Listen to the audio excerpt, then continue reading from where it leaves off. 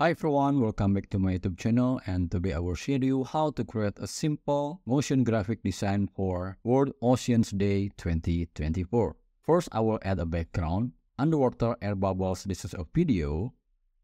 I will trim it only for 10 seconds. Just type 10 here and then enter. Okay, and then set it as background.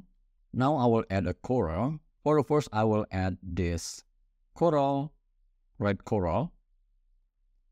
I will place it here, and then I will add Montifora. I will place it here, reduce a little, and then I will add this dead coral. Rotate to be placed here, and then this one, white sea coral.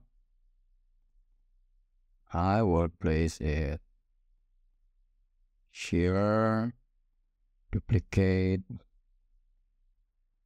here, and duplicate here.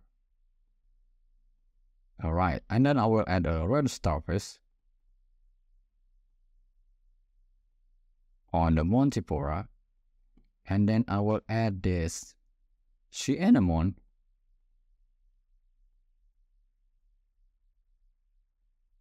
Alright, I will place it here, and I will make it lower the transparency and go to position. I will set it behind this Montifora. Okay, and then I will add an animate here, and I will choose this wiggle with the lower intensity and also the pulse with the lower intensity, 0 intensity I mean. Okay, and then let's add the text. Let's move it here, change the font. I will choose the tall font like Antonio, CO, and type Antonio. This one, I will change the color to white. I will reduce the line spacing. I will increase the size like this and press it in the middle. Now I will animate. I will use clarify. I will add the speed here and add a movement here. Alright, I think it's nice. And then I will add the theme. I will change all font to, I will click this one, CO, and I will change all to uppercase. I will use Antonio.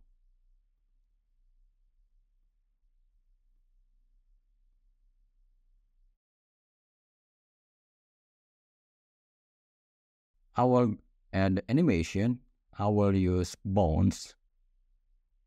This bones on enter and character, and I will reduce the speed to 0.